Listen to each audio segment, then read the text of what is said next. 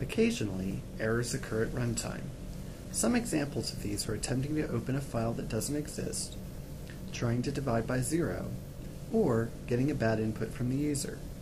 These generate exceptions, which are said to be thrown by the Java environment. If the exception is not handled, or caught, then the program will terminate with a message.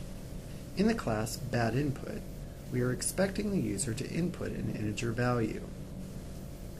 If we instead type a string, then the program halts, displaying that an exception, input mismatch exception, was thrown, along with information on where the error occurred in our program.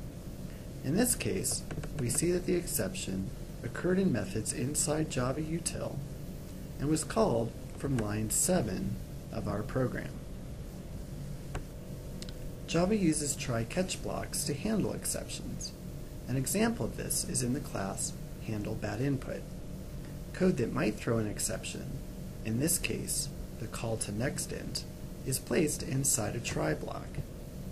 If the exception occurs, code execution immediately jumps to the catch block and continues from there. In this case, it skips the println saying you entered.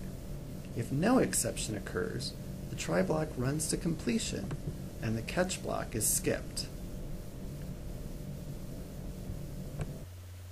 To handle bad user input, it is desirable to use a loop to keep asking the user until they enter a valid input. The class inputValidation shows an example of this. We are expecting the user to enter an integer number from 0 to 100.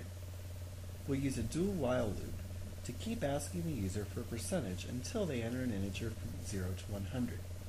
The do while loop is the same as a while loop, except that the test occurs after the first iteration and at the end of each iteration, instead of before each iteration. Inside the try block, we call nextInt to read a number from the keyboard. If the input is not an integer, it jumps down to the catch block, where we print an error message and call next to get rid of this bad input. If an integer is entered, we then test to see if it is valid.